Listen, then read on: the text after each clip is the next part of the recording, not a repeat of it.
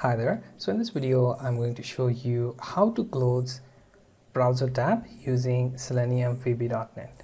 So let's start by importing openqa.selenium, then also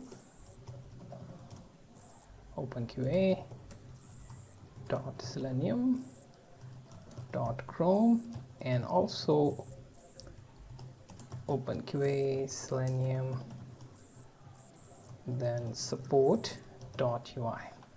Once you call for these classes, inside main subroutine type in driver as iWebdriver.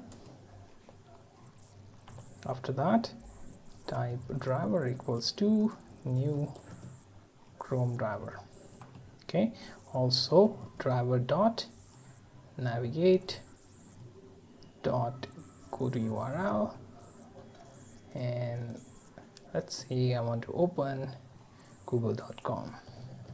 So I'm going to type in google.com within go to URL, and here let's create one element as iWeb element.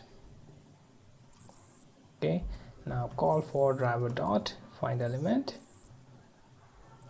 Inside that method I will call for by dot tag name, and I'm going to give it a tag to search for, which is body, and after that we will call for send keys.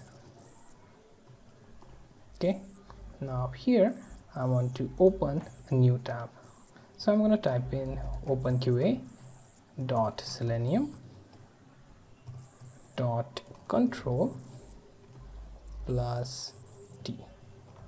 Okay, so this is the key combination, so make sure that this control is capital. Okay, so let's wait for that.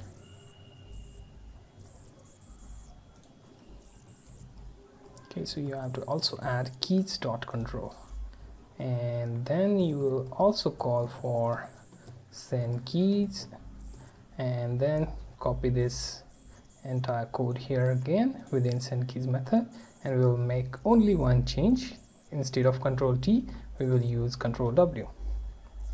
Now I want to add some delay, so system.threading.thread.sleep. here let's say I want to wait for 2000 ms, and in between window open and close I want to add, let's say, 8000 ms delay. Okay, so that we can properly see the tab getting closed. Okay, now run your code. This opens Chrome browser instance.